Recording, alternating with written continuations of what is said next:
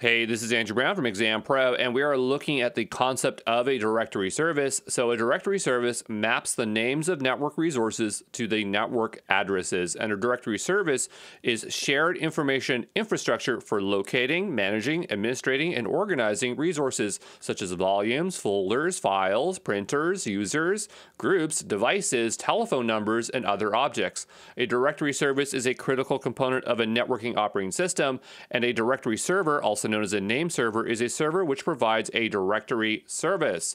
Each resource on the network is considered an object by the directory server. Information about our particular resource is stored as a collection of attributes associated with that resource or object. So very well-known directory services would be a DNS, so domain name service.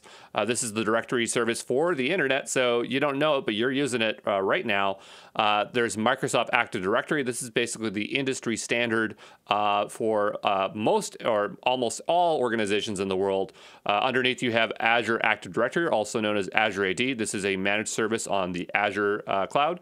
There's Apache Directory Server. Oracle has their own. There's Open LDAP, Cloud Identity, which is Google's identity as a service provider. And then you have Jump Cloud, which is one that is kind of an agnostic one where you can connect a bunch of directories to it. Okay, so there you go.